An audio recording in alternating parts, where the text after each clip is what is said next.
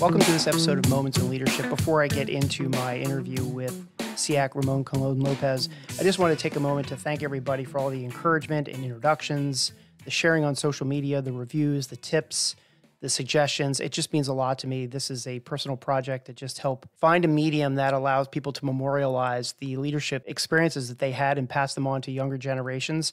And the project is really taking off, and I just want to say thanks to everybody that's been encouraging me along the way.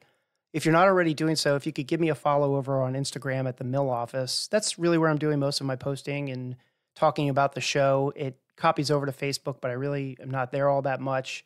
That's a great place to follow me. If you don't mind, it would be a huge help if you could go into whatever player you're listening to this podcast on and just give it a nice review and, leave some stars, preferably 5, and a nice review. It just helps it look current and everything in the players. So without any further delay, let me now introduce SEAC Ramón Colón-López, who is the Senior Enlisted Advisor to the Chairman of the Joint Chiefs of Staff, General Milley. And this is a real honor to have him on today. He is the senior enlisted service member in the entire DoD, and I wouldn't have been able to get this interview if it wasn't for the generosity of a few of my friends making the introduction. And this is an interview that I've been really looking forward to, and I hope you enjoy it as much as I did.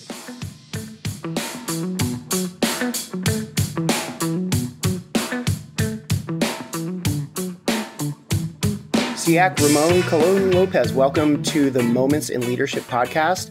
As you know, this is my passion project, and my intent here is to create a medium for career leaders to share their personal stories and observations, and as we call it in the Naval Service, our sea stories, so that younger leaders, both military and civilian, can consider them as they develop their own leadership style. So thank you so much for being willing to share your personal stories and your moments in leadership.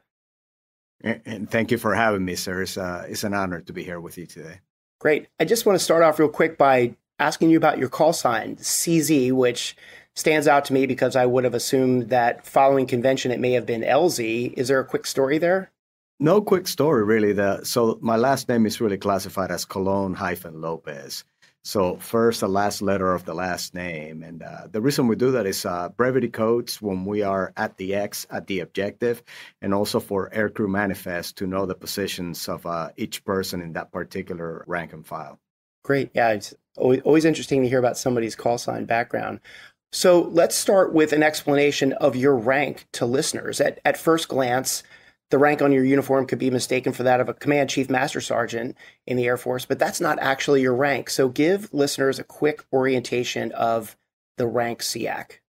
Absolutely. So in December of 2019, General Mark Milley created the rank of SEAC. And now, regardless of which service the SEAC comes from, there will no longer be a Sergeant Major, Command Sergeant Major, Command Chief Master Sergeant, Master Chief Petty Officer. Their rank actually changes to SEAC. So your ID card, instead of Chief Master Sergeant, in my case, being an airman, will say SEAC. And then, the designator also for the position is Senior Enlisted Advisor to the Chairman. So the proper term of address is SEAC, not Chief. The duty title is exactly the same. That's interesting because I know a lot of people, when I was telling them I was interviewing you, they didn't understand that at all. So great, quick learning point on the actual rank. So it's SEAC Colón-López. The other thing about the rank is that it is the only joint rank in the entire Department of Defense. Oh, because really? Regardless of service, whoever fills the position next, their rank will change to SEAC. Okay. Now, somebody can make the argument, well, what about captain? What about general? No, because you have generals and you have admirals, and then, you have captains and you have lieutenant commanders. I mean, so there's a little bit of a dichotomy there in a couple of naval service specifically to where those ranks actually change. But regardless of who the person is and what service they come from, the rank will change to SEAC. So it's the only joint rank in the entire department. Right. And the actual insignia that you wear on your uniforms changes as well, correct? It's similar, but there's some differences inside. Yeah, so the differences are the Department of Defense War Eagle, who has no laurel leaves, and the eagle's head is pointing towards the tip of the arrows. And then the 4 stars, which signifies the position seniority in the enlisted rank structure. That's interesting. Thanks for sharing that and educating everybody on that. Interestingly, Peter Pace, who was I believe to be the first Joint Chief that had a SEAC. If I'm incorrect about that, correct me. But he was once quoted as saying, "Look at the leaders you admire and emulate their best qualities." What do you think are some of the best qualities you have observed in leaders over your career that you yourself have emulated? Well, it's been 30 years, and I have gotten to see quite a bit of differences in the approach to leadership. But I believe that some of the qualities that stuck with me in my journey as an airman, a warrior, and a leader have been humility, discipline, and compassion. And the reason I say those three is because when you put those three together, really, it just enforces your ability to employ courage to do what is right. And I stay in touch with General Pace. I spoke to him here not long ago doing a podcast of my own with him. And, his words of looking at the leaders you admire and emulate their best qualities, is a maxim that I have used in the past that I call, if you want to fly with the eagles, don't hang around with the turkeys. Right. It's just one of those things to where I've always tried to find people whom I admire that I really want to emulate those qualities. You mentioned your podcast. I was going to mention it towards the end, but you do have your own podcast. Do you want to just tell the listeners what it is and where they can find it? Yeah. So the podcast is called Bottom Line Up Front with the SEAC. And the main purpose for that podcast is just to put out facts out there and just to go ahead and quell the misinformation campaign that is often plaguing the minds of our troops. And it is an opportunity for us to have candid conversations with prominent people in specific fields. And we're going to continue to do that here during the duration of my assignment, of my duty as a SEAC. I think that's great. I want to talk more about information operations and disinformation campaign a little bit later in the podcast. Yeah, I agree. It's just such an effective medium to communicate with people, which is why I chose it for my project as well. Taken from that question about the qualities that you emulated over your career, I want to jump back to your very early days, because 100% of us start out in the military as either an E1 or an O1. But only 1% make it to that 30 or 40 year mark, leader, force level, enlisted general officer. Tell me and tell us some stories that you remember from your first 5 years in your career that when you look back on them, that those crystallizing moments, those aha moments that stayed with you forever. Tell us about a few of them and how they still are part of your leadership style today. I remember when I first joined the Air Force, and I joined for nothing more than discipline and structure in my life. And my English was still pretty broken when I entered basic training at Lackland Air Force Base in San Antonio, Texas. But I recall probably about week 2 of basic training, one of the squad leaders got recycled for some unethical behavior. And I didn't think that I will get assigned as the position, but the drill instructor at the time, training instructor, Staff Sergeant Timothy Herricks, he placed me in charge of that particular squad. And I remember just being both honored but nervous about the task because, here I am having challenges with the language itself. And I had to come up with a plan fairly quick on how I was going to do that because there were some pretty strong characters in that particular row of racks or beds. There always are. But the connection, I think, was key to be able to connect with them and find some common ground. And basically, it was graduation and get out of there without getting in trouble or any extra details. So we were able to collaborate fairly well. And that was one of the first moments to where I realized the importance of sound leadership and transparency with your teammates. After that, we ended up graduating basic training, and I went to technical school. And I didn't come into special operations right away. I went in as a traffic management specialist. And while I was going through tech school at Shepherd Air Force Base, I was made a rope, basically one of the enlisted leaders for those formations that were attending technical school. And again, so the cycle of leadership and wanting to get people to do what's right continued from an early age. Then when I ended up cross-training into pararescue, because I was a cross trainee, a senior airman and E4 at the time, then I got assigned also as a leader of another row of racks of even more interesting characters. So there has been a continuum of development when it comes to my leadership method, but everything has been based on the same and just making sure that the collaboration is there so that the team can go ahead and achieve, get rid of the egos, get rid of the personal agendas, and just go ahead and get it done. So those are just a few examples of the first 5 years. But those are kind of like the success examples. There's also been failures in there.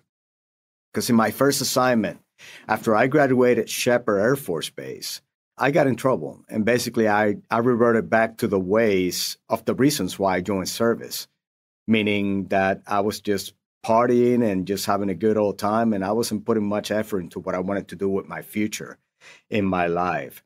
So I got assigned to a Racklin Air Station, Creek, Greece, Greek Isles, middle of the summer, and I was bartending more than I was conducting my duties as an airman. And got into a bad alcohol-related incident that involved fighting and driving, and I got busted. And I spent some time with the cops that evening, sobered up, and then the next morning I had to go and see the first sergeant and the commander. I was given an Article 15. I got demoted. I had just put on my first stripe not 2 months before that, so I lost that stripe that I had just put on. And I thought I was going to get kicked out of the service because of my actions that day. And it was just a horrible feeling that the same reasons that I decided to join service were going to be the same reasons that I was going to be put out of it. But the interesting part of that was that my immediate leadership really was no help when it came to it. There was some ridicule, some joking about, oh yeah, so your uniform, you have those stripes ripped off right now. Everybody's going to know this. You can't afford because you're now an airman basic again. So I was pretty demoralized to a point where like, well, maybe this isn't the place for me. But there was an NCO from an outside organization that ended up pulling me in under her wing and not only counsel me on what I needed to do next, but also develop a plan to be able to help me be better. And it just so happens that I chose to follow that plan and disregard all of the naysayers that were on the other side. And here we are today. So whatever that NCO told me actually resonated. And I got to see also some signs of weak leadership in there. My first line supervisor, first of all, was totally absent when I was in the dumps. The commander that actually awarded the Article 15 wasn't somebody that you will look at that had ownership and presence as a leader of a military organization. The first sergeant was squared away. And I believe that he was one of the people that actually ended up giving me a glimmer of hope that, things aren't that bad and that I needed to learn from this. But at the end of the day, it was that sound example of leadership of that NCO that took the time to go ahead and make me realize to take ownership and to go ahead and carry on with a plan that will help me be better in the future. That's such a great story. Thank you for sharing that, because for people who have listened to most of my podcasts, almost to a single person, everybody has shared a story about how something went wrong in their career from a discipline standpoint. I've heard general officers and admirals talk about having non-punitive letters of caution, and your story now. And I just think that there's something to be learned there by junior leaders to hear those stories about how mistakes can happen, proper counseling and guidance can happen, and people can go on to be the SEAC or a lieutenant general, even when there have been mistakes in their past. And I think there's such a quick trigger to just say, alcohol-related incident, you're gone. Alcohol-related incident, paperwork, you're probably not very long for a military career. When in fact, it seems that those people who get in trouble, who are then mentored and provided an opportunity to prove themselves, not only go on to have fantastic careers, I would argue are probably less likely to ever have another incident again in their life, because they experienced that in their younger years and they've said, I'll never do that again. And there's so much to be learned from that, I'll never do that again, and retaining that person in the military, because their ability to go out and mentor others who are struggling with disciplinary problems or fitting in, or just let's just call it immaturity. And I'm wondering if you have any advice to a young leader on how to view and mentor and create a plan to save somebody who has gotten themselves in trouble, but has a lot of potential. I will tell them that, all humans have flaws. Nobody's perfect. So how dare we judge anyone like we are? And I learned early on in my career that every saint has a past and every sinner's got a future. And sometimes it just takes a little bit of work to help people realize the mistakes. Now, if they own those mistakes and they use it as a leadership lesson learned, then by all means, that is credibility because you have been there. You're relevant to the issue. But the other part is that it helps you think through adversity, because that is not the only time. Even though you may not be getting in trouble, legal trouble, there's going to be plenty of tough spots that you're going to be placed as a leader. And now you have that method of thinking to where you can just think, all right, so things are not really all that bad because there's always a way out of it. And I think that that is one of the greatest values that you get out of having some adverse action against you. Now, I'm not advocating for people to start going out and getting in trouble right now so that they can get street cred. But what I'm saying is that if it happens, if you are on the receiving end, just realize that, hey, as long as you own it and you learn from it, you'll be good to go. And then for the leader that is taking care of that person, give them an opportunity to go ahead and get out of it. And then if they prove you wrong, by means that they never repeat the act again and they learn from it, then good on the organization. And if they validate the assumption that, hey, this person is bad and they don't need to be here, then you give them a second chance to go ahead and do so. So it's a win-win for everyone. That's great. Following on that example, can you share a story with listeners about how some of those early moments that you just spoke about, how did they inform the tough or important decisions that you've had to take as a very senior enlisted leader? Because you probably see a lot of the stuff come up. How did that impact your decision making, let's just say over the past 5 years? So those rough beginnings really gave me a keen sense of humility and ownership of actions, which in turn ended up developing some confidence. Because I was never shy about trying new things. I was never shy about going against the grain if things didn't make sense. I was not afraid to speak my mind if something didn't seem right, because I was also raised, under the maxim of loyalty is not mindless obedience. Sometimes the people that we admire the most can still get things wrong, and it is incumbent upon us, if we're part of that circle, to be able to help them out, make the best decisions. But when we look at our formative years, especially those early days when we're trying to figure out exactly what our lot and our purpose is in life, I think that those are critical in the way that we're shaped as future leaders. And again, from my rough beginnings, that humility and ownership really played out in the end as I continued to ascend through the ranks. That's great. I think that those are sage words for young leaders to think about as they develop their own leadership styles. I know senior leaders are generally pretty humble about themselves, and I'm sure you're the same. But do you remember the very first time where you just woke up one day and you're shaving in the mirror and you said, damn, I'm really proud of myself for what I just did? I will have to go back to the time that I was in basic training. And, there was a certain type of, not necessarily fear, but concern of whether I was going to do the right thing based on the expectations of my drill instructor when he placed me in a position of leadership. At the end of basic training, one of the biggest and proudest moments that we had as a team was the fact that we earned the honor of being an honor flight. Drill and ceremony was flawless. Our academic scores were great. And it was a collective effort from the team. And I think that that was one of the best lessons of being put in a leadership position that I learned. That the true satisfaction that comes from you looking at yourself in the mirror, shaving, saying, yeah, I've done great.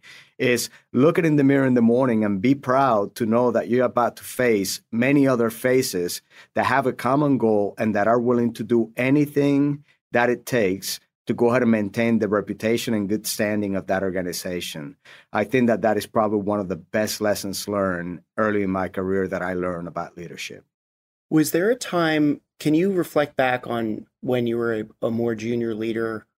So I'm going to classify as your E5 and above years, where you look back on and say, I really wish I didn't do that. And if I had a do-over again, I would take it. Do you have a story like that you can share with leaders so that they can look at that and say, there's something to take away from that and learn from?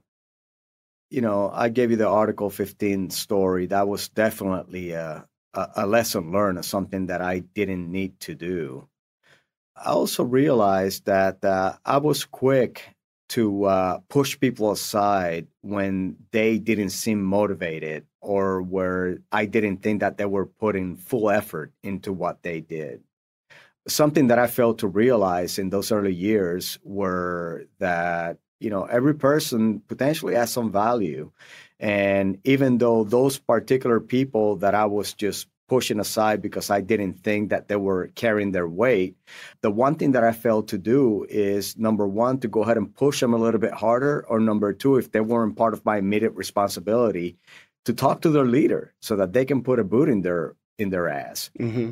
You know, sometimes, you know, just, you know, the Spartan babies over the cliff method didn't quite work well, because at the end of the day, you're stuck with these people. They're working in your organization and all you're doing is just kind of like complaining about them instead of just pushing them to either go ahead and do what's right, hold them accountable, or give them an opportunity to get out and open the door for somebody else to come in. But it's something that in my early years didn't do enough, because I was so concentrated on taking care of my group of people that were my immediate responsibility. And sometimes, you know, I let some of those other things slide because they weren't mine to own. Right. Motivation's an interesting word to me, because we all talk about motivating others. And even in the civilian world, we talk about motivating others to live up to the expectations or whatever it was that they joined the service for. And I'll just make up an example that we can all relate to. You're on a run, a unit run, and somebody's falling out and you're back there kicking them in the butt, trying to get them moving, and you're motivating them. But I found that, this is my personal opinion, so I'm interested in your reaction and response to this, but I find it really hard to motivate people through language. And I find it much more effective to motivate people through setting the conditions for their success somehow so that they can motivate themselves. Because I look back on my career and my time as a civilian also, and I think nobody ever really motivated me. I always motivated myself because somebody set the conditions for me to motivate myself. Do you think there's anything to take away from your experience with trying to motivate others and apply that a little bit for a young leader, to apply that a little bit differently, and rather than look at it's my responsibility to actually motivate somebody, and into an opportunity to say, I'm going to set the conditions for them to motivate themselves? And how would they do that? Part of this is personal discipline, and, you know, never help anyone who's not willing to help themselves. But helping themselves comes from awareness and expectations. You have to levy those upon them so that they know exactly what their left and right limits are. Motivation from me typically comes by example, actions. I speak very little, and then whatever the task may be, I go out and do it with them. An example of that is physical fitness. You know, there were people that were struggling on the run because they were overweight and so on. So I will make the time early in the morning to go out to the track and work with them to help them be successful. Others, you know, I ended up spending the time writing. You know, when it came, you know, they had a responsibility to provide written reports, and the reports were really very canned, very automated, and didn't really say much. So I wanted to teach them how to properly care of people by stating the facts on paper and not coming up with embellished reports and so on. So I took the time to sit down with them and just let them practice different things. Take a paragraph and, okay, this is what you're trying to say. Rewrite this. And then going back and forth, having that conversation with them so that they can see where my head was at and what the outcome, the expected outcome will be. But I think that if you're thinking as a leader that you're simply going to go ahead and put a memorandum for record, some piece of paper that said, this is what we expect of you, and you don't exemplify it or you don't follow up to see how people are taking that guidance, eventually you're going to fail because sometimes it falls on deaf ears. People are creatures of habit. And unless you're actually influencing, which is one of the key aspects of leadership, influencing their actions, and then highlighting the fact that they're actually moving in the right direction or giving them a vector if they're going in the wrong direction. That guidance and interaction is really the saving grace for helping people become better. So that is something that I have always relied upon, and that is actions and example in order to go ahead and shape behavior. I 100% agree with that. And I want to punctuate that for people who are listening and young leaders who are developing their own leadership style.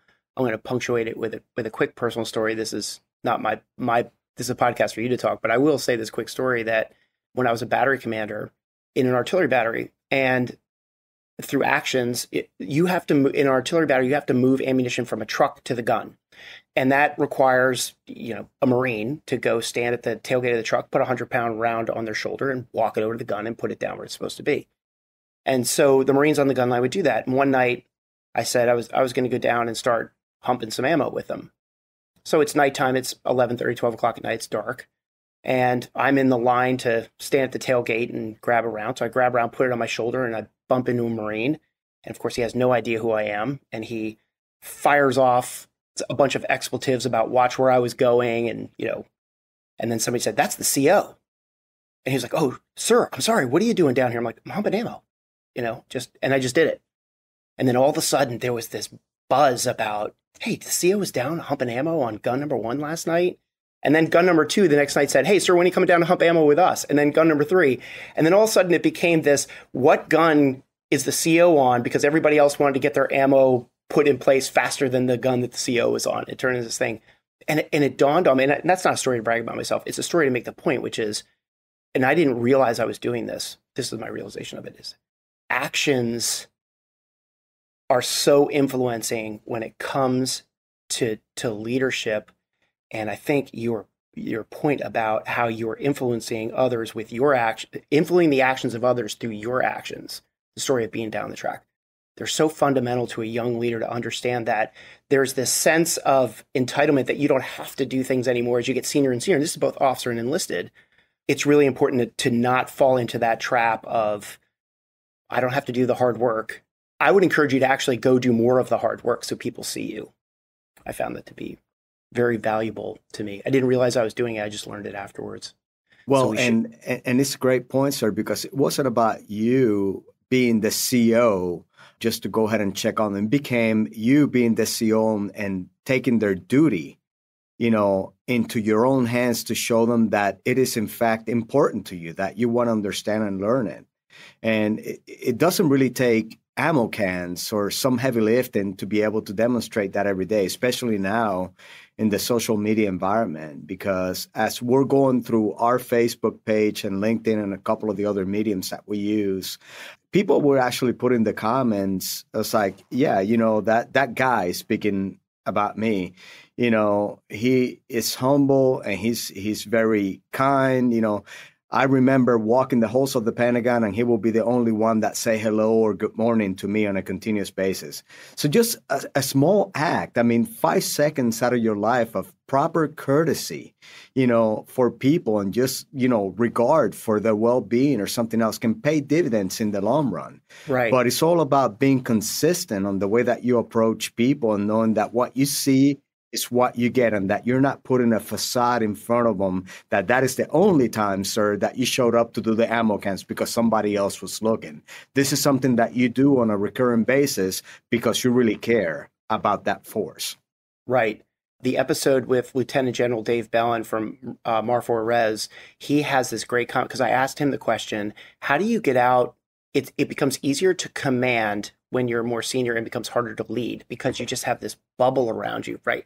Nobody's walking into General Milley's office and asking him how he's doing, right? No sergeant's coming in saying like, hey, sir, what's going on? And so you have this bubble around you. And so I asked him, I said, how do you effectively interact with the younger Marines when you're in this huge lieutenant general bubble? And he said, I call it my movement to contact. He says, sometimes I'll be like, hey, I need to get a drink of water, or is there a soda machine around, or, I need to use the head. And he'll say, yeah, it's around the corner. And then he'll just start walking around and start talking to Marines, hey, how's it going? Whatever.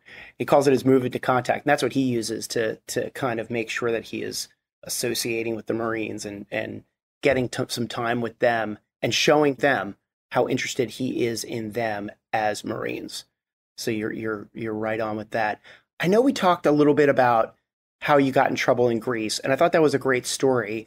And you shared a little bit about how your command became absent, or some of your command became absent, and some of the NCOs really helped you out a lot. But is there another story where you can talk about how you saw something handled by a command and said to yourself, I will never do that, and if I ever see it done when I'm in a senior position, I will change that?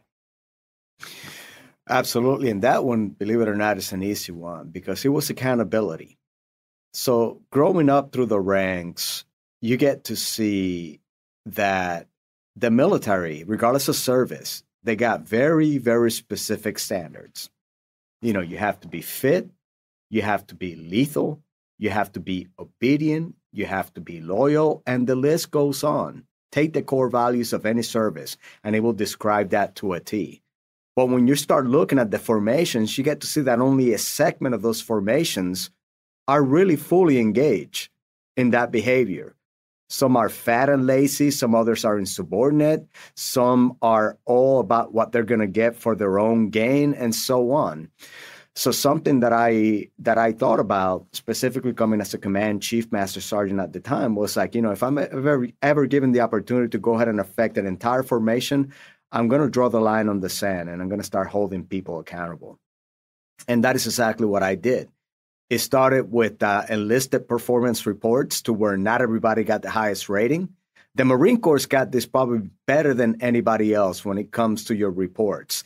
And, when you look at a Marine Corps fit rep, I mean, you have a profile and people know whether you're on the high end or the low end, and then you get a medium somewhere in there. In the United States Air Force, about over 90% of the reports were everybody was the best of the best, to where nobody really had anything to strive for. So I drew the line. I got to Okinawa, Japan, and the EPR system for the Air Force, Enlisted Performance Report System, was about to change. And I gave the force a fair warning. It's like, hey, this is a whole person concept.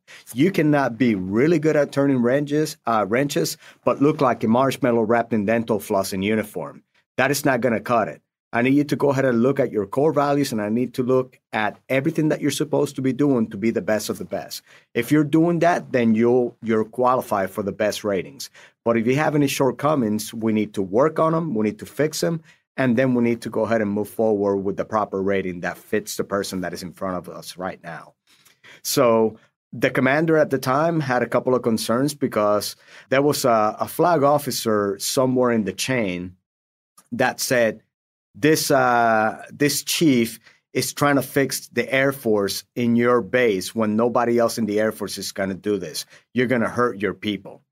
And the expectation based on that comment coming from higher was for me to cave in and just say, okay, we'll just let it slide. Hell no. I was raised understanding that you deserve what you tolerate. And how dare we say that these are the standards by which we need everybody to abide in order to be a more lethal force on paper, but not exercise it with the formations that we're responsible for. So I didn't give in. I decided to just keep on going and going and going. I got plenty of IG complaints because I was, discriminating against fat people and everything else. Like, no, you're just unfit from duty, and either you do it or you get the hell out of the way. It's that simple, including with my own peers for the other E9s, which some of them were put on notice. But the bottom line was that, if you don't set the tone for the standards as a leader, then there are no standards. And then you, specifically for me as a senior enlisted leader in that organization, I needed to make sure that my commanding officer was fully on board with this, which we have to have several conversations on doing right. But at the end of the day, I didn't give in and say, all right, because that, so many star generals said so, we're not going to do what's right. I said, no, if he wants to continue to do wrong, then by all means, keep on doing wrong. We're going to do it right here. And our people are going to know exactly what we're going to be doing because we're going to be transparent with them. But again, you're going to find yourself in certain situations to where people are just going to go ahead and, just take the easy way out or make no ways. Man, if you own it, then own it, and make sure that you hold people accountable and you set a record of excellence and an expectation of excellence for everybody to thrive in that environment. That is really how you go ahead and shape the talent of the future. I agree. I love the thought about accountability, and it prompts me to ask a question about how difficult it may be for young leaders to hold units accountable when they're mixed gender. So the accountability issue, there is a set of standards and gender regardless. Do you have any advice for a young leader who's leading a unit that has both men and women in it and maybe struggling with holding one gender accountable to the standards and tackling that issue? I think it's tough. Well, what I will say to those leaders is when you are a military leader, you're leading soldiers, sailors, airmen, Marines, guardians, and so on. You're not leading female soldiers and male soldiers. I mean, everybody in your formation is your responsibility. And if you're not providing the same feedback, regardless of what gender they are, then you're failing as a leader. There's some value to being flexible when it comes to taking each situation on its own merit. But when it comes to gender, it shouldn't be any different. You hold people accountable and you make sure that you follow through on it. I'll share a personal example of doing so. And this is, going back to my command chief days, to where I spoke about the enlisted performance system. And, there was a specific senior NCO, female, that was being pushed for the next senior enlisted rank. And it required a wing endorsement to make that happen. When I saw the member's record, I saw that, the narrative didn't really match the person. Very, very technically proficient, has some great qualities as a person, but her body composition was something less to be desired. This person had not taken a PT test in over 10 years, and they were pushing her as the best of the best. To make the long story short, I went up the chain of command for that particular member, and I asked a simple question: who has given her feedback that she's grossly overweight? And a bunch of males in that particular, sequence of echelons were like, well, Chief, will you tell your wife that she's fat? I was just like, well, yeah, and I'm willing to deal with the consequences of doing so, and I will explain why I'm telling her those things. But the problem here is that member is being told year after year for over a decade that there's nothing wrong with her body composition, where there is. So if you are not willing to do it, I will bring her in and have the conversation with her. And that is exactly what happened. I was like, well, good luck. So I brought her in, told her, hey, you're grossly overweight. You need to go ahead and do X, Y, and Z. And if you would like to, I would love to go out to the track with you and start working with you to get better. One of those examples that I brought earlier. So she did, and she hated me for about 4 months after I gave her the news. But then she came back and said, hey, I really want to go ahead and take this on. I really want to be better. And at the end of the day, she tried really hard, and she still didn't do it. And there were no empathy points because the standard was still there. She failed to do it. And the conversation was pretty simple. I asked her point blank, did you meet the goal that we set back a year ago? No. Do you think that you deserve stratification based on that? No. All right. Well, it's up to you. If you want to give it one more try, then I'm here for you. But if not, do whatever you need to do next. But leadership is not easy. And leadership is not going to be about just handing out coins, eating chicken dinners at night, and just showing up when things go right in the organization. I think one of the key factors of leadership is having that presence and that reputation for all of your people to know, number one, that you hold them accountable. Number two, that you're living by the standard. And number three, that you're going to be fair in the process and provide opportunities. But I think regardless of gender, any leader should be able to go ahead and tackle that issue just like any other one. I agree. I recently saw a post on social media made by a female combat arms leader, enlisted NCO, who started to talk about her frustrations over men not holding women accountable to a standard. And she was a woman. She's a woman. She was upset about her perception of a different standard because men were too scared to actually hold women accountable to a standard. And I think that you nailed it, which is if you're a leader, you have the standards and that's your toolbox for accountability.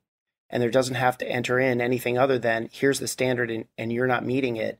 And I think that for the point I want to make to a young leader is that if you don't hold people accountable to a standard, regardless of gender, your reputation and presence, the two words that you use, SEAC, they start to suffer in the eyes of everybody you're leading. So the damage that can be done by not holding one person accountable can be catastrophic to your overall reputation. And your story of somebody for 10 years who hadn't taken a PT test, that's 10 years of leadership failure in a simple accountability of you have to take a PT test X times a year. I don't know what it is in the Air Force, but sure there's some requirement for it. 10 years, that's a long time. Yeah, and if you want to be a leader, you have to climb the mountain. You have no right taking the gondola all the way up to the top. There's no special treatment. Everybody on their own merit. Well, thank you for bringing that up. I know it's an interesting topic for leaders, and I got to imagine that it's difficult. But being a leader is hard, like you said. So on that note, it's hard to prepare yourself for the first time as a leader for when you have to put your foot down and say, "Hey, we're not doing that." Most likely to somebody higher in your command, or maybe a peer, or your subordinates, I suppose, too. But generally, that time that you have to say no as a leader and put your foot down, it's not going to come at a time where you can really think through it. Can you help prepare young leaders for this inevitable situation by sharing a personal experience where you either saw it happen or you had to do it yourself and say no? Well, it just so happens that I just shared that story of that particular flag officer, wanting to go along to get along and holding my ground because I knew what was right. But I will elaborate just a little bit more on that particular topic, that the reason I decided to stay in my position is due to the research that I conducted. And that research included the regulations, the policies that actually drove that standard set. And the reason why the standard was set because of readiness. And the reason that we needed to be ready, according to the slogan of the organization, win tonight, fight tomorrow. And if people were not doing that, then we were just having a paper tiger for the expectations for the force. So if you're going to hold your ground, you need to make sure that you don't go in with a shallow approach to the situation, because somebody's going to go ahead and shoot holes all over what you're trying to say. Always have the depth of knowledge on the subject and be well informed and prepared to carry on the conversation to make sure that the right outcome is achieved. Just like a shallow pool, you wouldn't jump head first in there because it's catastrophic. Don't jump into a shallow argument or take a shallow approach to the way that you fix issues and hurt your credibility in the process because you're just simply not being diligent enough to go ahead and hold your ground. Right. And the standards are important all the time because you never know what you don't know and when things will change. And when you think you have a lot of time to prepare and fix things, it turns out you may not. And you ask anybody in the 82nd Airborne right now about, being prepared, they probably all have very current opinions on that situation. I'm going to use that as an opportunity to launch into my next question, which is, or ask you to comment on this. I think there's a big difference between battlefield courage and moral courage.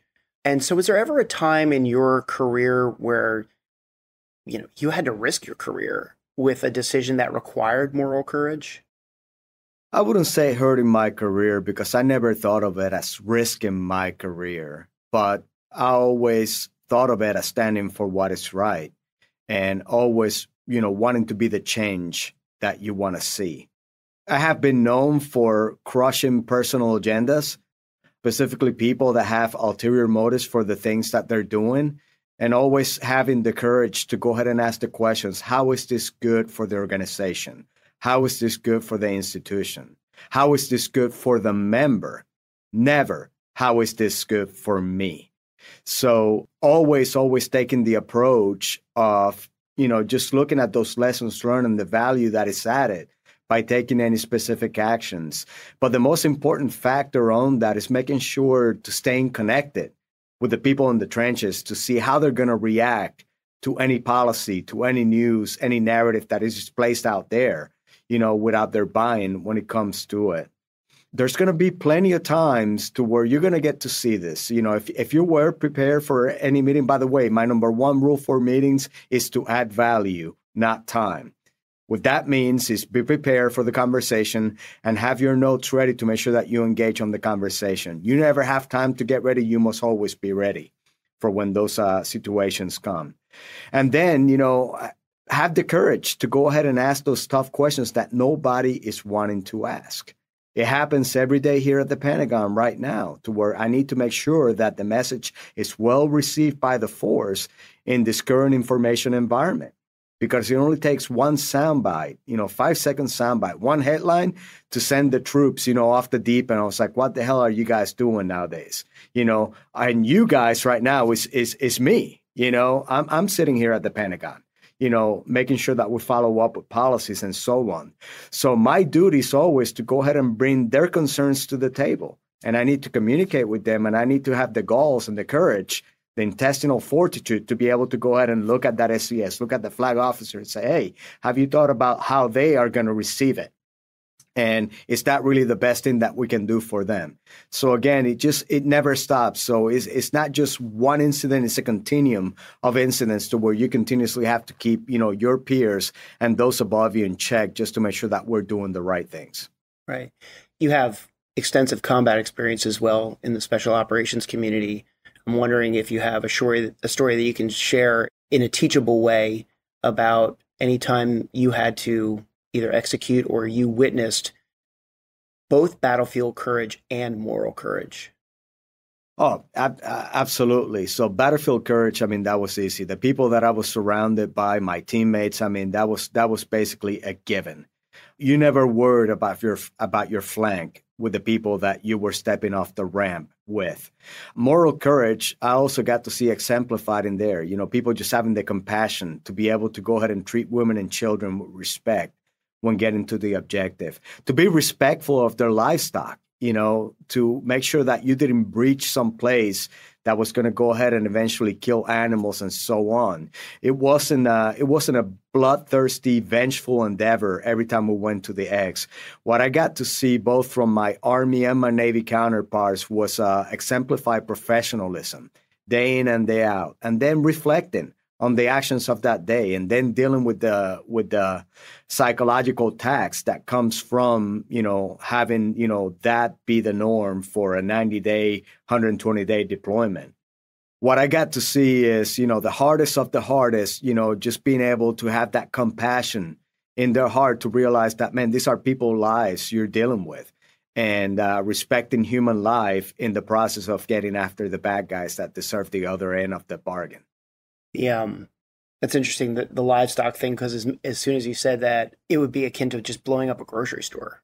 You're just taking food and things away from people, and that's the moral courage to stand up and say, hey, we need to respect this. Probably doesn't come very naturally to Americans. It makes sense when you think about it, but that sounds like a great teaching moment there.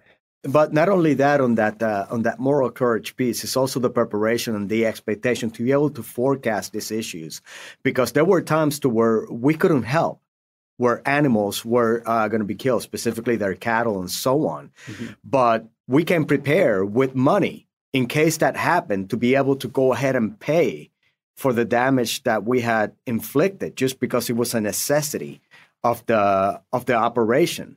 So again, just taking everything into consideration, just going in with a solid plan to be able to go ahead and take care of people. Yeah, and that is a leadership skill, and like you said, in the planning process. I don't know if we instinctively think about that when we're thinking about going out and operating kinetically. And then for somebody to say, we also have to consider this too. I think that's a huge teachable moment for young leaders to be thinking about in any sort of future conflicts. I have my own personal experiences with being scared. And the first time I was ever scared, I wish that I had had the opportunity to think through how I was going to act when I was really scared. And I'm wondering if you can recall a moment where you were really scared and use it as an example to help young leaders prepare themselves for that inevitable moment when they're going to be scared, but they have to carry on and lead their men and women. Yeah, phobos. They got a fear. Fear is nothing more than a keen sense of awareness.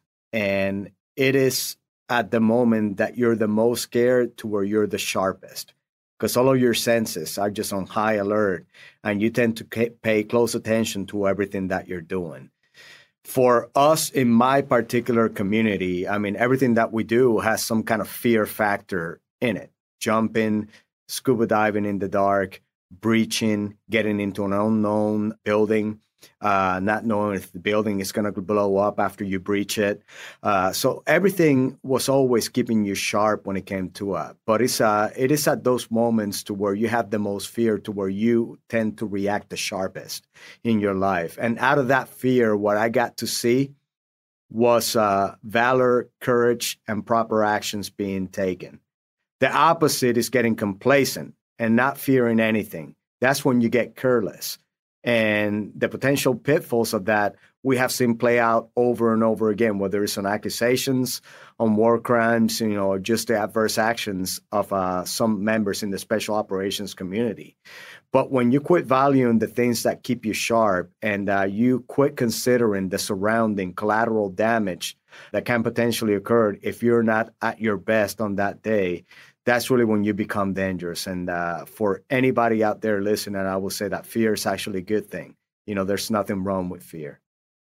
My next question may be a little unusual, and it has to do with my experience in conventional units, having seen some special operations units and been around them enough to see how they operate differently, and your experience in a special operations unit. I find that the regular military units are seemingly much more rank aware and way more formal than the special operations community. For example, the special operations community seems to be much more familiar with each other in a way that transcends rank. Are there leadership lessons from the experiences that you have in the special operations community that can transfer to a leader in a regular unit, such as a squadron or a combat arms unit, that you can share some thoughts on why familiarity seems to work in the special operations unit, but it's eschewed in the regular units? And specifically, everybody goes by their first name in special operations unit. Doesn't seem to matter from a leadership perspective, but you would never start calling your battalion commander by their first name in a conventional unit. Why does that work in special operations and not in the conventional unit? And I'm not advocating that it should work, but is there something to be taken away from that by a leader in terms of having some humility or maybe some familiarity is not such a bad thing with your men and women? Special operations is a very small and unique segment of the Department of Defense.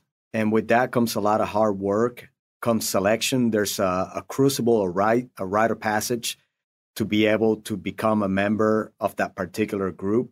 And once you make it into that group, there's a mutual understanding of the hierarchy. You don't have to throw titles or positions to assert yourself as a leader, because everybody is a leader. Mm-hmm. There's also an expectation that you, no matter how familiar you may be with the officer or the enlisted, that you're never going to cross the line. And there's also awareness that if you were to cross that line, that you're going to be held accountable for it. I think that those are some of the differences between that particular community, which is typically a little bit more mature than the average formation on the conventional side, to where young men and women need to understand that this is the way that the rank structure works, and this is who is in charge, and you do not do X, Y, and Z, because that's actually being insubordinate. In special operations, we can have very, very candid conversations, and at the end of the day, if the right outcome is achieved, we keep on pressing forward. If somebody needs to get tuned up in the process of doing so, then we do it. And then it is understood before you leave that room. And it's just a different culture that is able to withstand the potential pitfalls of that familiarity. But I will tell you that every single person in special operations values both the leadership and the friendship all in the same, just because it's a necessity of the operations that they conduct. That may not be the same for a logistics squadron. That may not be the same for a maintenance squadron. And they need to make sure that they keep reminding people that there's a hierarchy here, and this is the way that we should communicate with each other. I don't think that it will work in the general purpose forces for that reason, just because some people need to constantly be reminded that they are, in fact, still in the military and you're not in some club. And we get to see that more often and often nowadays, to where, we're dealing with a different generation coming in. Some that may think that orders are suggestions and that are thinking that they have a say on everything that happens. And that is not do as I say, don't do as I do. That is simply the fact that a military entity is an obedient one that obeys lawful orders and executes them to the best of their abilities. Sometimes we don't have the time for people to go ahead and debate that. Right. And if the facts are laid in front of you and if the orders are clear and they're up to you to execute, then by all means do it. And if you're not willing to do that, then we need to find somebody else that does that. Right. So that is probably one of the potential pitfalls of going to first names with other people, with other communities or segments of our Department of Defense. Yeah, I agree with you. I don't think it would work either. But you did say some things that are very interesting from a leadership perspective that maybe could be formative to a young leader when they go out, if they could encourage some of those behaviors that you mentioned that does make that familiarity work. You specifically said everyone in your team is a leader. And I started to think to myself, if I'm a platoon commander, what if I had my culture in my platoon be like, I view everybody in this platoon as a leader, regardless of rank. Everybody has a leadership role. Because they say if there's two Marines standing around, somebody's in charge. So I always look at everybody as a leader, and certainly a potential leader. If young officers and NCOs viewed the team that they're leading with everybody in there as a leader, that's a great cultural mindset to have. And then you also made the comment that I wrote down too, which I thought was fantastic, which was in your special operations community in a small group, you're able to have very candid conversations. I think that there is a place for very candid conversations in the regular force, regardless of rank, like in after action reviews or something like that. So if young leaders are fostering a sense of candid conversations at the appropriate time and place, or even asking, why did we do this or why did we do that in the appropriate time and place, so long as it doesn't substitute in for lack of discipline and not listening to orders. Because there's a time and a place for do this and you do it. And there's a time and a place for educating your younger leaders by explaining the decision that you made, or actually asking them for some debate or, hey, how would you do this? And I think you said two really great things that I think are completely implementable into any unit by a leader, whether they're enlisted or officer, that could make their unit stronger and better. Yeah, and debate is critical for making the best decisions and getting everybody else's input. There's a lot of churn out there about diversity and inclusion. And let me tell you what diversity and inclusion is for me. Diversity is nothing more than the humans that are already in the force, and we're making it work. Inclusion is to give them an opportunity and give them a voice to be able to go ahead and cover the blind spots of the other segments of society that grew up in a different environment than who they are. It has nothing to do with color, skin, or anything like that. It has to do with the outcomes that we generate as a Department of Defense when it comes to lethality and when it comes to crushing our enemies. And that's the reason that we enlist people from across the nation, because we want that difference in thought, that diversity in thought, for people to be able to go ahead and add further value to the views of people that somehow think that maybe they have all the answers, when there's something else that they haven't tried that can potentially be a tipping point for some improvement or innovation. And that is really where we as the Department of Defense stand with that. It's not about a damn poster. It's about the capabilities, the combat capabilities of our nation. Exactly. I always view diversity, and I do this in my civilian company that I own. I look at diversity as diversity of thought. That's what we're all trying to accomplish. We're trying to get that diversity of thought. And the diversity of thought comes from the diversity of the force. And like you said, their backgrounds and how they can view things through a different lens and cover down on the blind spots, with the ultimate goal being lethality first. So like you said, it's not about the poster, it's about the diversity of thought. And that comes back to what I was just saying about leaders. If leaders create the opportunity for everybody to sit down and say, let's talk about this training exercise we just did.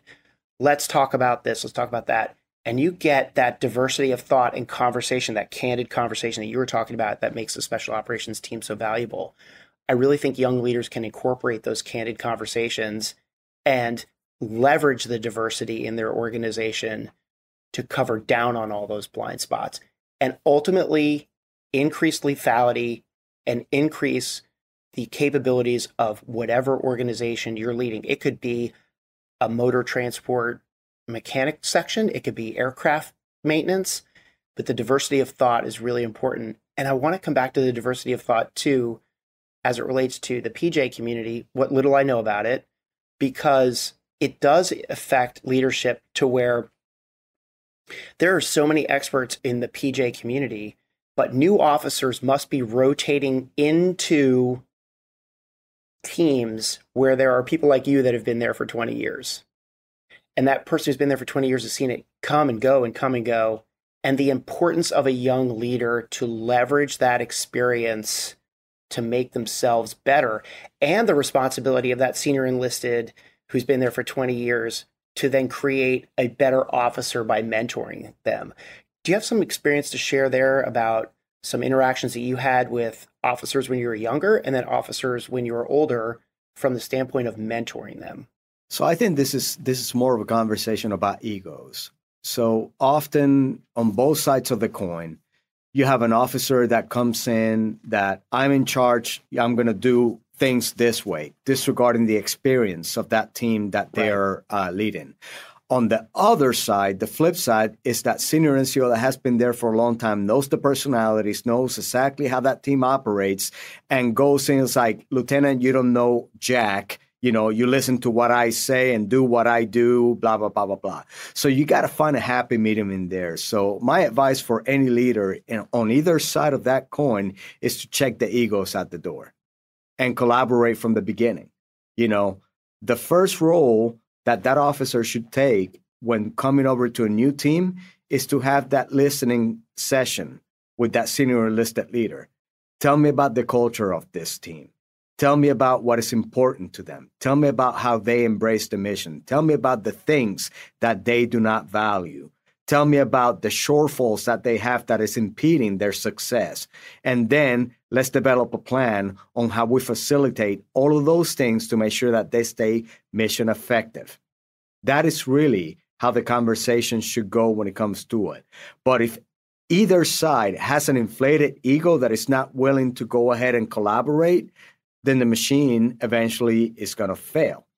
So again, be open-minded, check bias and egos at the door, and be able to go ahead and realize that you are a leadership team, nothing else. And you're going to set the tone for the way that formation operates. If you fail to do that, then expect to deal with the consequences of failing to do so. Right. It's such a valuable observation, SEAC, because it is all about listening. And I have this saying, I didn't invent the saying, I don't know where I heard it, so I can't take credit for it, but I use it all the time, which is leaders are never judged on how many people they lead. They're judged by how many leaders they create.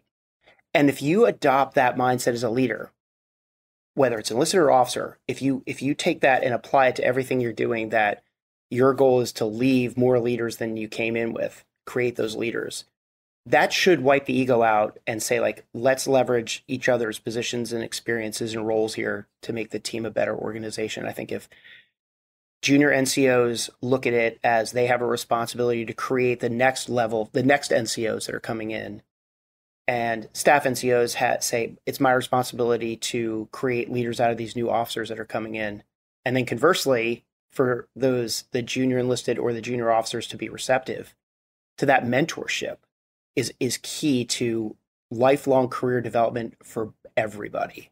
Yeah, it's about nothing more than building the bench. You know, we eventually, every single one of us has got an expiration date. And if we're not doing our best to go ahead and create the leaders of tomorrow, then we'll fail in the organization in the most catastrophic way.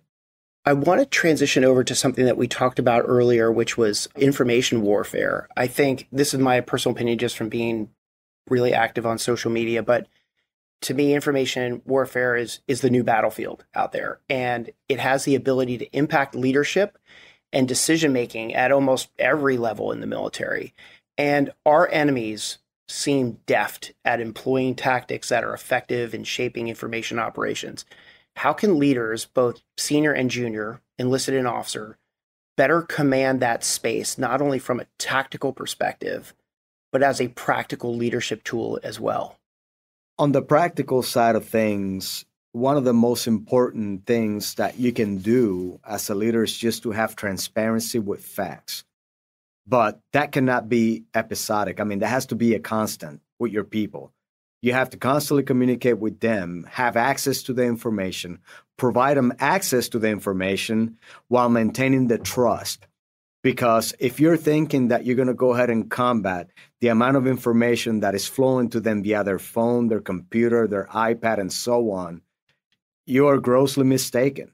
But what they need to know is for everything that they hear out of any one of those devices is that they can come back to you and say, hey, boss, or CO or chief, what is the background on this? You know, be able to dig deeper into the issues to know that you're not being had by somebody with an ulterior motive to go ahead and disrupt your good order and discipline.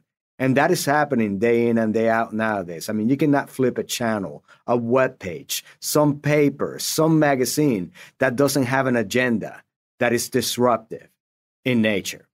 And we need to be more astute than our enemies, because even Sun Tzu said, as the Chinese said this years ago, centuries ago, that warfare is nothing more than, disruptive, information, misinformation. We need to make sure that all of those deceptive tactics are being mitigated by people that are properly thinking about the issues that they're dealing with and not be so easily influenced to where they also act as a multiplier or a sensor or an amplifier for that misinformation to other people, which we're seeing that quite often nowadays. As a leader, you need to make sure that, number one, you're prepared to have the tough conversation with your people, be able to go ahead and walk right through the bias, that brick wall that is already imposed because they're thinking that something is being done wrong, and be able to just go ahead and crush it and let them know that, hey, look, nothing is either good or bad, but thinking makes it so. And the other part of that is that for every story that's out there, there's probably about 5 different viewpoints that counter some of the accusations therein. And you need to make sure that you look at it from every single angle. But the most important thing that you need to look at are the facts. What is it that we know for sure? Instead of going with perceptions, accusations, and some of the other rhetoric and narrative that is out there when it comes to the way that we think things should go. The last part of that is that we have to realize as leaders that there's a lot of armchair quarterbacks out there that either have a platform or that have an agenda to sell. And they will take that information and exploit it to the best of their abilities just to go ahead and get their likes. So don't fall victim for that crap. Just have this common sense to be able to go ahead and talk to somebody that have access to the information and get the facts before you form your own opinions on any particular subject. Yeah, I feel that. And I just go back to the recent evacuation back in August and all of what I thought was disinformation that was going on. And the first thing I thought to myself was, if you think that a unit coming out of, well, I'm just going to use the civilian terms for it, okay, SEAC. So Delta Force or SEAL Team 6, okay? And you think, hey, anybody that goes up against those teams probably have a very high probability of losing any sort of fight because they're that good. Okay, now imagine that our enemies have the equivalent of that in the information space and how good they are at it. They are just as good at manipulating the information space as guys out of Bragg and Dam Neck are at doing their jobs. And what they're doing that's different is they are creating a non-kinetic weapon out of you when you spread the disinformation that they have convinced you of. How much people are participating in the actual conduct of our enemies' disinformation campaigns. Well, I mean, and they would like nothing more than to rip away at the fabric of what this nation stands for, and that is unity. United States of America, right? It's not the divided states of America, but now they're seeing a prime opportunity, using politics, using many other things to go ahead and get our country divided so that they can go ahead and come in as the savior of something. Don't forget that both of our strategic power competitors have wanted to go ahead and assert themselves as the prime partner of choice globally, and how are they going to do that? By moving us out of the way. And what is the best way to move us out of the way militarily? Maybe they can, because we have proven over and over again that we have the greatest capability, ever known when it comes to military firepower. But they're using the diplomatic, the information, and the economic means to be able to go ahead and get people to go ahead and get away from us and disrupt our alliances and our partnerships so that they can then come in and become the partner of choice. But the one thing that we can do as Americans is to go ahead and stand united. Don't let any of that stuff separate you from your neighbors, from your people out there, from services. I mean, we're better than this, and we are smarter than that to fall for any kind of narrative out there that is designed to do just that. So, as Americans, I look at the colors right behind my shoulder, and man, that is a symbol of pride. It is sacred. It is sacred for me. And I swore that I will give my life in the support and defense of the Constitution of the United States and make sure that that banner hangs there proudly. So I don't take any crap from anybody disrespecting it. I truly live by my oath, and I memorized that oath because it's really the definition of who I am as a human being. The military really gave me a purpose in life and defined me as an American citizen, as a fighter for freedom, to make sure that everybody in this land is able to go ahead and benefit from that way of life. And I'm not going to let somebody with some narrative using computers, proxies, bots, you name it, to go ahead and start ripping away at that, because that is not what Americans deserve. America is better than that. What can leaders do today to make sure that the facts are being presented to everybody to maintain the fabric of unity that's so important to our country? One of the most important things that you can do is you need to stay connected to your people. You need to interact. You cannot afford doing this by interneting. So when your people are showing concerns, go ahead and talk to your squad leaders. Go ahead and talk to those line NCOs and petty officers that are having interactions, daily interactions with junior troops, and know what is concerning them. And then take the time to be able to gather them around, campfire style, and talk to them about the issues that we're facing at the moment.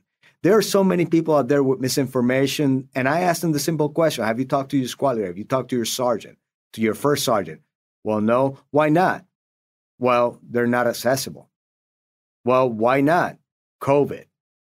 Well, there's 1,000 reasons why not to communicate face to face, but everybody is actually reading this garbage that is put out there to disrupt their communications. Right. So if you're a leader and you have a responsibility for information, take the time to talk to them face to face and make sure that they understand the facts for what they are so that they can stay focused on the mission.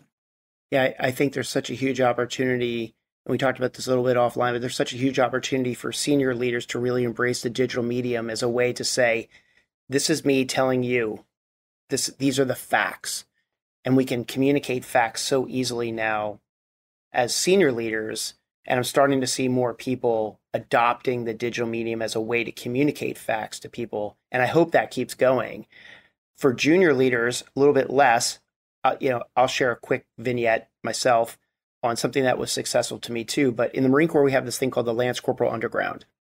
And it's this joke about how the E3s know more about what's actually happening than anywhere else. And the E3 and the Lance Corporal Underground is always right. And it's sort of a joke, but it's the gossip channel of the enlisted Marines. And so when I was a battery commander and there was some current events going on that made everybody speculate that maybe our unit would be activated to go do something, the Lance Corporal Underground exploded with rumors. And so I just stood in front of my formation one day and I said, hey, everybody at ease. And I said, hey, I want to hear from the Lance Corporal Underground. What's the Lance Corporal Underground saying right now? Like, seriously, raise your hand and tell me what you guys are talking about. And some Marine raises his hand, like, hey, sir, we're hearing this. I'm like, well, from who? Because that hasn't come from me. So who are you hearing it from? Is it your buddy? Or are you talking to the battalion commander? That's it. And as soon as I started asking them what they were gossiping about, it was amazing how much information I learned and how I could actually take rumor and apply it to facts and confirm something or say like, hey, you know what? I don't have an answer to that either yet, but I'm working on it. And I gained a lot of insight from that. I'll encourage people, like you said, get out with your line NCOs, get connected with your people, find out what the junior troops are saying, find out their concerns, and address them as a leader. I think it's a huge, huge lesson for people to apply. So I love that vignette that you used. I have several personal and very raw experiences as it relates to service member suicides. And I dare say I've lost as many friends to suicide as I have to combat, which is very unfortunate. I feel like there's a lot of opportunities to fight this institutionally, but even a greater opportunity as we stand shoulder to shoulder with our fellow warriors every single day. What advice do you have to share with junior leaders to help them not only identify potential risks in the ranks, but also to facilitate treatment? And very specifically, how do we remove the unfair stigma that is associated with seeking help? I think that we're at a point right now in our Department of Defense, especially after 20 years of armed conflict, to where we understand that, you cannot evade the psychological issues that come with being involved in combat for that long. We have learned quite a bit since the Vietnam days on how to better treat our people. We continue to tailor the system to be not necessarily empathetic, but accommodating for the people that are actually experiencing this trauma, which is non-visible often and easy to hide. I myself was one person that stayed 15 years under the radar. And the only person that knew the ugly side of me was my spouse. She asked me several times to get help, and I refused to do so. Why? Because I had an outlet, and that outlet was alcohol and the friends that were dealing with the same stuff that I was dealing with. And with that brought some violence and many other things, and I was not in a good place in life. Finally, I had to roger up and go and get help. And it was at that moment when I finally came clean about my issues that I felt liberated. Part of the reason I didn't do it before, because like many of the people that are listening right now, I did not trust the system. I thought that the system will actually take me off the line, take away my rating, and not allow me to do what I knew to do best, which was operating special operations. So I didn't do it, almost at the expense of myself and my family. But once I finally did, I developed confidence to be able to be open about my issues. I was able to go ahead and talk to other members that were able to then seek help. And one life saved is one life. That is a huge win for everybody in today's environment. We have to realize that this is not just a Department of Defense issue. This is a society issue. When you look at the suicide rates now in our schoolyards because of bullying, people are getting accustomed to using this particular act as a way out of problems. And it is unacceptable. And that is the same society that feeds the Department of Defense. And then we put more stress on them, which makes them apt to go ahead and do that. And then sometimes when they depart service and they don't have that sense of identity, that sense of value, that sense of purpose, then they tend to go ahead and commit the act on the right side of service. So we need to go ahead and really take a very aggressive approach to provide people with opportunities to be able to go ahead and continue to thrive in life based on the experiences that they have. Because it takes a very special person to do what a military person does, and that is to serve, to be able to go ahead and sacrifice it all, go abroad in foreign lands to be able to ensure that we maintain the American way of life. Now, when you lose that mechanism, that supporting mechanism, that's when the wheels start coming off. But it starts with getting help, and there's nothing wrong with getting help. And me as the SEAC, ever since I assumed my responsibilities, I've been telling people, if for some reason you're skeptical about being put out to pasture, being put out to service or anything else, communicate with me directly. I will help you get the help that you need. At the end of the day, we want you to be a productive member of society. And we don't want you to become another statistic, another number, another bleep on a spreadsheet that you succumb to the horrors of suicide. We need to do better than that. And people got to realize that their value is far more alive than dead in many of these places. There's nothing good about taking your own life. You affect the lives of many others. You disrupt the cohesive nature of any particular unit. And at the end of the day, man, you're just adding on to the problem. Just make sure that you're able to go ahead and work through these issues because you're not alone. There's many of us that are struggling every day. Just yesterday, as a matter of fact, I have my fifth treatment of the stellate ganglion block. And that is the needle that goes through my neck that actually resets my brain in order for me to be not as high strung as I typically am. And I do that because it helps me be productive. I do that because it keeps me off the ledge.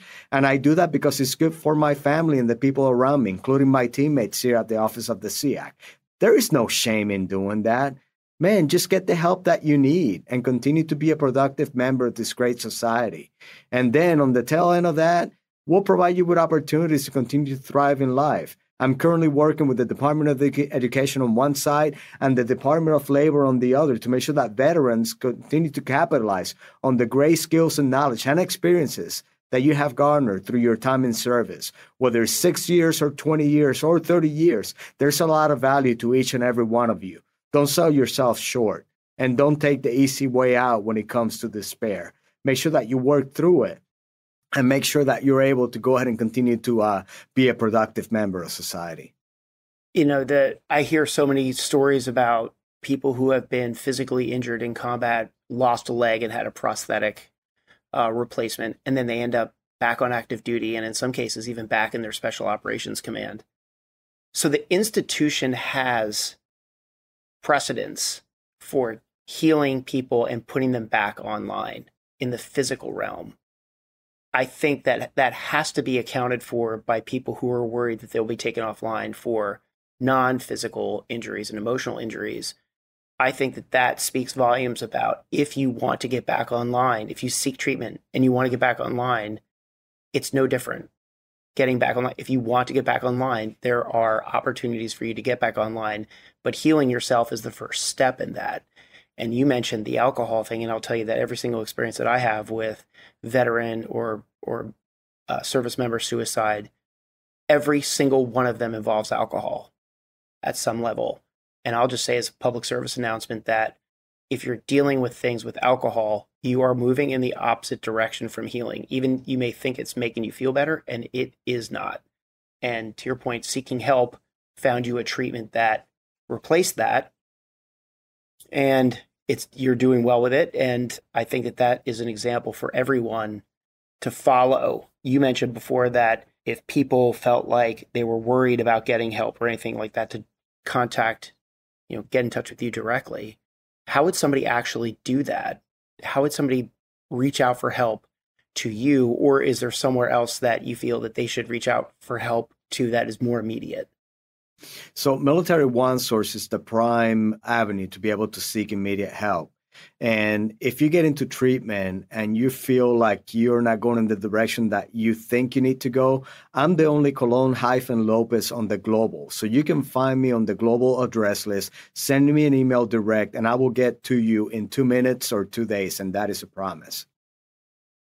That's great. I think that's fantastic. So it's Military One Source is the primary. And then if you feel like it's not taking you down the correct path, or you don't feel like it's serving you well, to reach out and get some help through your email address on the global. And I think that's a very generous offer. Thank you, SEAC, for making that available to everybody. Will you take a few minutes to tell future leaders listening to this episode what Total Force Fitness is and how this will be something to empower young leaders with increased awareness and facilitate preventative care for our warriors? Absolutely. And, you mentioned amputees being returned to duty, even in special operations. Well, that is synonymous with changing a tire that is blown in a vehicle. We do that day in and day out. We put great time, resource, and focus to maintaining things, but we haven't always taken the same effort in maintaining the human weapon system, the flesh and bone. Our medical system can definitely use a few changes in innovation on the way that we treat injuries in the military. And I'll just use a vignette as an example. So if you have knee pain, the way that it works, you go to the clinic, you go take a number, you go into that room, they take your vitals, they ask you what's wrong, you tell them you have pain in your knee. That provider goes to that back room, they look at whatever books they look, they come back and tell you, all right, yeah, so you have knee pain, take some of this, and then if it gets worse, come back and we'll go ahead and do something different. The direction that we're wanting to go is for a member to have a profile basically head to toe, to where when they show up to that sick bay, that hospital waiting room, and they're seen on first sight, somebody's got the whole history in there. It's like, all right, so you're here for knee pain. And okay, so first thing that I'm looking at right now is that you're about 15 pounds overweight. That places a lot of stress on your joints. So how did it happen? All right, shift in motion. Okay, so that may be a part of it. Okay, so now let's talk about the weight. What happened? How come your weight is increasing? Do you have some added stress? Is it stressing? Let's check your cortisol levels and see what your system is doing on the inside and see what we can do. So you start looking at all of the potential issues that are leading to that one particular problem to make sure that you not only mitigate it, but you eliminate it. And you bring self-awareness to the member on what they need to be doing to live a whole healthy life when it comes to diet, when it comes to stress, when it comes to physical fitness, when it comes to financial fitness, being able to take care of the people that they're responsible for, and so on. So Total Force Fitness is just that. It's a holistic approach to dealing with interpersonal human behavior and also with physical performance to create the most ready person, the most lethal entity to be able to carry the tough duty of defense of the nation. Right now, this is what the Office of the SEAC is concentrating on this calendar year. And we have some initiatives already on board, including the Department of Defense instruction and Chairman of the Joint Chief of Staff instruction to provide overarching support to the services to be able to go ahead and increase the support for their programs. Like the Army's got the holistic health and fitness, the Air Force has got True North as an example. So we're trying to create a whole system approach to be able to better care for our humans left of the bank on the preventative side instead of the reactive nature that we have in our current health system. Now, I do have to say that our health system is currently stressed. We don't have enough providers to do what we need to do. We don't have enough facilities to be able to do what we need to do. But there's a way to get after that by creating these cells that can potentially go ahead and bring that awareness to prevent injury instead of flooding a system that is not what it used to be 20 years ago, expecting them to fix everybody in the service. That's great. That sounds like it's going to be a great program, I think, a holistic approach. I mean, you and I came in, we started our military careers around the same time. It seems so much different now, just the holistic care, the focus on proper diet, better exercise. I mean, when you and I came in, we were running 5 miles in those old black boots with no foot inserts in them. And I just think we've gotten so much smarter over 30 years. And it sounds to me like this program, I know you're laughing because you know exactly what I'm talking about. Oh, I know.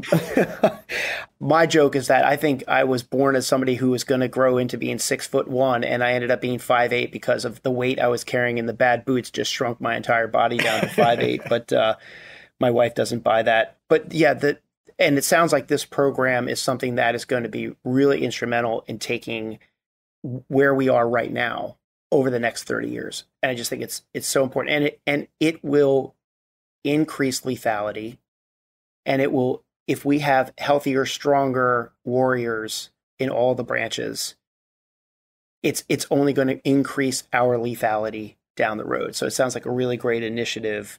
And I look forward to reading more about that. Coming up on my final questions here, a reoccurring guest theme on this podcast is how essential thinking, reading, and continuing education is in the development of leaders at all ranks. And when looking at the potential future conflicts that we could be facing and the serious likelihood that it'll be very decentralized joint fight, what initiatives are you and your team in the Office of the SEAC undertaking, or in the chairman's office, to bolster the opportunities for senior leaders to increase their joint fighting skills and their knowledge? It just so happens that it was a Marine Corps Sergeant Major that says the days of dumb and strong are over. We need thinking warriors on the battlefield. A couple of years back, both the chairman and I put out a vision for the joint military education of officers and enlisted personnel in the Department of Defense. And that was designed to be able to go ahead and increase the strategic context on the mindset of our professional military education members to be able to go ahead and think deeply and broadly about any issue that they may encounter. And we already beat this horse to death about misinformation campaigns and so on. But we cannot understate the value of the human weapon systems when it comes to warfare, regardless of what unmanned systems we got out there on any tarmac, ship deck, or silos. We need humans to operate those things. And a perfect example of that was the Theodore Roosevelt when he got docked in Guam because of the COVID pandemic.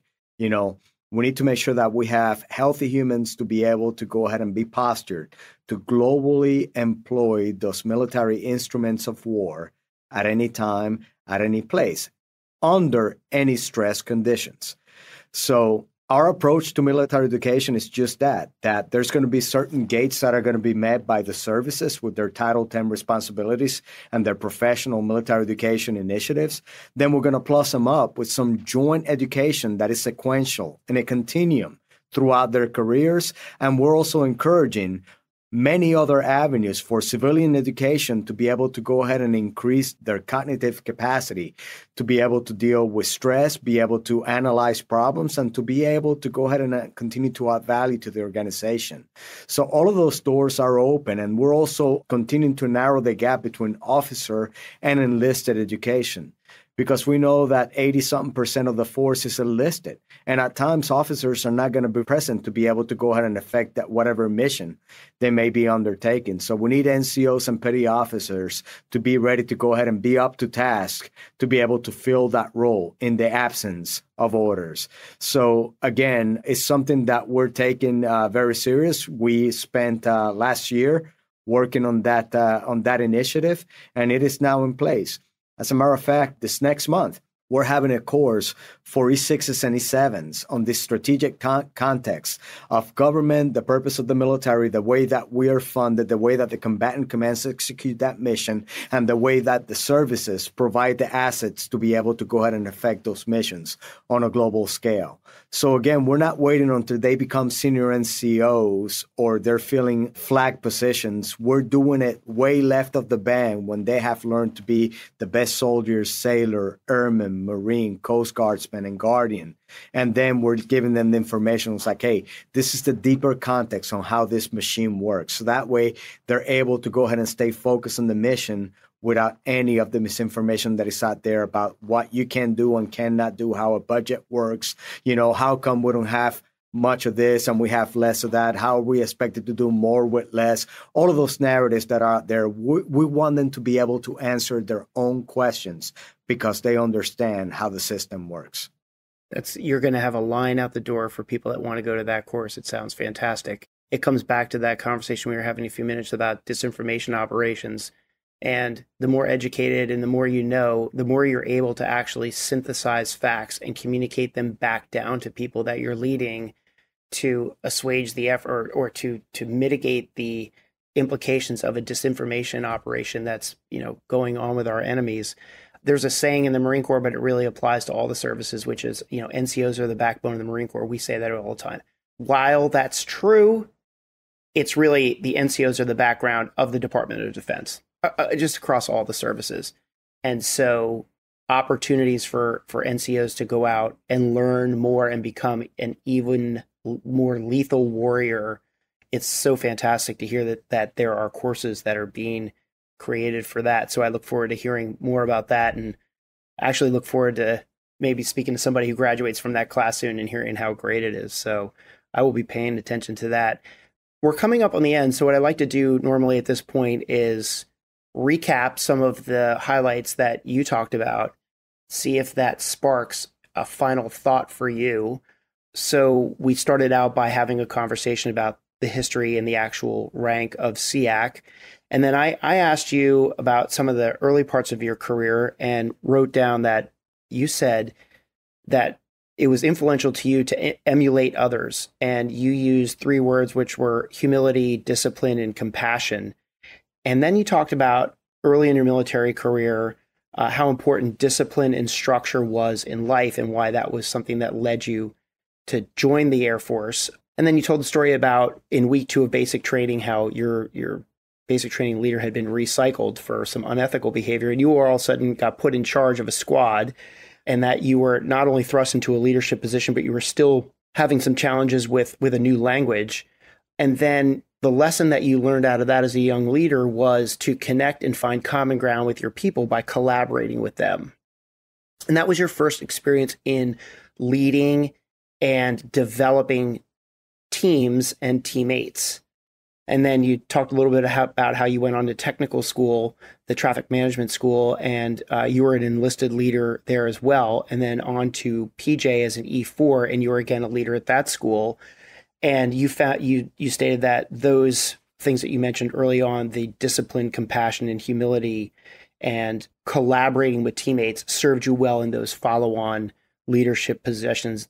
I asked you a question about failures, and you talked about how after being at Shepherd Air Force Base, you had gotten in trouble for essentially being immature and had an alcohol-related incident, and you were busted, and you went to see the first sergeant and the CO, and you had an Article 15 and lost a stripe, and you were going through thoughts that you were going to be kicked out of the Air Force, but that in fact didn't happen.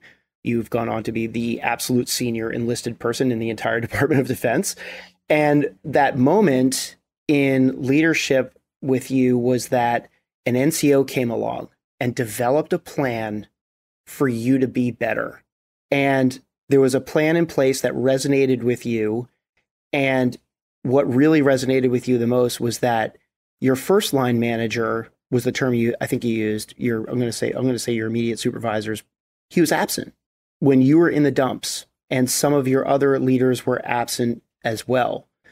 But there was that one NCO that came to you and said, here's a plan to make you better. That was a crystallizing moment, a moment in leadership that was very influential to you for the rest of your career. And then you made a statement, which I wrote down, which was every sinner has a future, and how important it is to think through adversity at any level when you're experiencing it at any point in your career. We talked about your formative years were really grounded in the ownership of being the humility of a leader. And then I asked you a question about to tell me a time that you were proud of yourself. And you went on to say that you were worried that you weren't going to live up to the responsibilities of all the leaders that you had in boot camp. But then when you look back at the moment that you were proud of yourself was when your squad in boot camp was awarded the honor flight designation for being the most squared away with grades and formations and drill and everything else. And that was a proud moment, probably the time in your career when you said, geez, maybe I am cut out for this. Maybe I am much more of a better leader than I gave myself credit for. I then followed that up with a question about what would you do as a do-over? And we went back to the Article 15 again. And you said that it's really important for leaders not to be so quick to push people aside when they're not motivated. And as leaders, it's our responsibility to evaluate whether, people like that, people who are in trouble, are worthy of being pushed aside or are worthy of further motivation. We went on to have a conversation about how to motivate people. And you said 3 things. You said motivating others is about instilling personal discipline, having awareness, and then setting the example and then showing up with examples. Your quote was influencing their actions through your own actions. And I thought that was a fantastic statement about how to motivate people as a leader that is applicable to anybody listening. We went on and we talked about what did you see go wrong over your career? And you immediately said accountability, and how important accountability is to maintaining a fit, lethal, and dedicated, loyal force, and holding people accountable how important it is to be the whole person, right? And you use the example of you could be a great wrench turner, but if you look like the Marshmallow Man, you're not really the whole person. And you have to have accountability for not only being technically and tactically proficient with wrench turning, but personal discipline and maintaining yourself to a standard of fitness that we all expect everybody to adhere to. And then we had a quick conversation about gender accountability and some tips that people can use specifically about leading mixed gender units. And you gave a great vignette about a story about how you had dealt with some personal accountability as it related to somebody getting promoted. And you asked the question as a leader, who's given this NCO any feedback on the fact that she was overweight? And so for 10 years, she hadn't taken a PFT. And you said, hey, I have to maintain my reputation, and I expect people to be accountable, to meet the standard, and be fair in the process. And that was a great vignette for leaders to use as an opportunity to think through how they would handle some leadership challenges and accountability. I then went on to ask you the question about saying no and how hard it was. And you said, there's some leaders have the go along to get along mentality. And what you did was you said, okay, I'm going to challenge this. This was still the promotion of the young NCO, or it was a senior NCO, actually, sorry. And what you did was you researched the regulations and you figured out, hey, here's why the standard exists. And this is why I am challenging people to hold this woman accountable to the standards, because this is why they actually exist. And you use that as your leadership platform to say no in a very mature way. And I thought that resonated with me. We had a quick conversation about battlefield courage and moral courage. And you talked about how you just crush personal agendas. And you do that by asking the question, is this good for the institution, or is this, and I'm using my air quotes, good for me, meaning the counterparty that you're looking at their agenda? And we talked about that. And you said that the goal there is to ask tough questions so that everything being received is in the context of making the total force. Is this in the best interest of the force and not the person? We transitioned over to some quick stories about battlefield courage and moral courage, had the quick conversation about livestock and how important it is for leaders to be planning for the implementation of moral courage in any sort of an operation, and to be thinking through the impacts that not just the kinetic operation could have, and having the moral courage to be planning for the inevitability of some things going wrong that have nothing to do with the actual operation.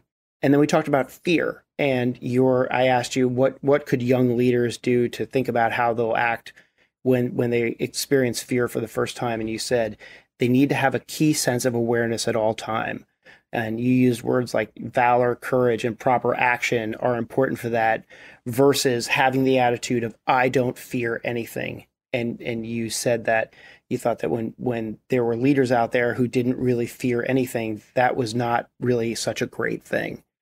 We had a quick conversation about familiarity in special operations community, and were there any leadership examples there that could be implemented by leaders in the regular forces? And we talked about two things, which was setting the culture where you treat everyone in your command as a leader, and facilitating very candid conversations were some things that were successful in the special operations community and allowed for that ability of familiarity. And while neither one of us were advocating for a change in the regular forces with familiarity, those were two things that stuck out to me as things that any leader in any unit could implement and have a better and more lethal organization. We had a quick conversation about diversity and conclusion, and you talked about how it's important to have voices heard that will cover the blind spots of any organization, and that we need to focus on outcomes and lethality. And then talked about how mentoring junior officers was important. And you said, hey, this is all about ego on both sides of the fence. Like you've got to get rid of the ego, both with an officer that comes in and disregards the experience and technical prowess of a senior person of the team, and then how the senior enlisted person can come in and say, oh, you're just another junior officer and you don't know what you're doing, and doesn't give them the opportunity to learn and grow themselves. And you said, hey, we got to check ego at the door. We need to have better listening sessions. We need to understand the culture of a unit. When a new officer comes in, they need to have a listening session, learn the culture of the unit or the team that they're joining, what's important to the people who are on the team, and what are the shortfalls of the team so that the leadership on any team or unit can start to work on those shortfalls and make a more lethal unit. And if either person on the side of that equation has an ego, the whole thing breaks down. Great conversation about information operations and how it's really important to always be communicating the facts, always be communicating with people, not to be fooled, and not to become a tool in the agenda of our enemy to disrupt our goals. We talked about deception and how to think so you don't become so easily influenced by the efforts in the disinformation campaign. We talked about, again, using social media to look at the facts and how important it is to have unity and keep it, and staying connected to your people and talking to your people with regular interactions with the junior troops and find out their concerns. We had a great conversation about suicide and how to go out and seek help, and how seeking help doesn't necessarily take you out of action. And you mentioned that the Military One Source was the first avenue for people to take, and to reach out to your office directly if you felt like, if somebody felt like it wasn't really working for them. And then you told listeners a little bit more about Total Force Fitness and how the holistic approach is created to have healthier and even more lethal men and women across all of the different services. And then you said, we talked about the education real quick of the new course that you're creating. And you said that Marine Corps Sergeant Major said strong and dumb is over. That's kind of where we wrapped up. And I'm wondering, with that quick recap, well, it wasn't really a quick recap because we talked about a lot of stuff, but did that jog your memory, or did that make you think that, geez, I really wish I had a chance to talk about this, and give you the last word to give to young NCOs who are listening, who out there someday maybe want to become the SEAC? The one thing that I would like to add, because this term gets thrown out there very loosely about NCOs and petty officers being the backbone. But I will encourage anyone to go ahead and Google a picture of a backbone and tell me what it looks like. And it starts with a cranium and then it follows the spine. Realize that cranium houses a brain. So when people talk backbone, enlisted personnel are not simply working hands. They're thinking entities that can add a lot of value to the organization. So continue to go ahead and facilitate their education to make them better warriors as we transition to strategic power competition. The other thing that I would like to tell the audience is that there's 3 things really that you need to go ahead and carry on through life and in your military career, and that is character, competence, and commitment. Character is simply who you are, the person that you actually promote in front of others, and the person that you truly are behind closed doors. Your competence is your ability to carry on with your mission, the skills, the attributes, the knowledge that you have to go ahead and be the expert and the go-to person on any particular field. And then the last thing is the commitment, that unquestionable loyalty to service, to flag, to the Constitution, to country, regardless of political affiliation, to be able to go ahead and carry out the instrument of power that we call war via military means. There's nothing more to that. It's fairly simple when you really look at it. But all that we're asking of you is to carry on with your duties as sworn upon. Don't waver from that. And if you don't know the oath of enlistment, memorize it, live by it, because it will help you navigate through a lot of treacherous ground, specifically in today's environment. But I would like to tell each and every one of you listeners, new leaders, old leaders, former leaders or not, be proud of what you have done because you have served this great nation. And I am personally proud and honored to be your teammate. Thank you so much for a fascinating conversation. This has been SEAC Ramón Colón-López, known as CZ, with his teammates in the special operations community. Can you just take one last second and tell people where they can find your podcast? And are there any social media outlets that they can follow along and get some words of wisdom from you on a continuing basis? Absolutely. So you can find us on the Facebook, LinkedIn. The bottom line of Upfront Podcast with SEAC is on Spotify, Apple, and many other platforms. And you can go to the Joint Staff webpage and find all of these resources accessible, including the vision, the Joint Senior Enlisted Leader talking paper, and many other publications that we have regarding a lot of the topics that we spoke about today. Well, thank you again for your time today and for being a beacon of personal example for everybody to follow. This has been enlightening for me, and I hope so for the listeners too. And so with that, we'll sign off with SEAC Ramón Colón-López, CZ. You can find all of the links that he just mentioned down in the show notes below. And with that, we'll say goodbye. And again, thank you one last time for your time. Thank you, sir.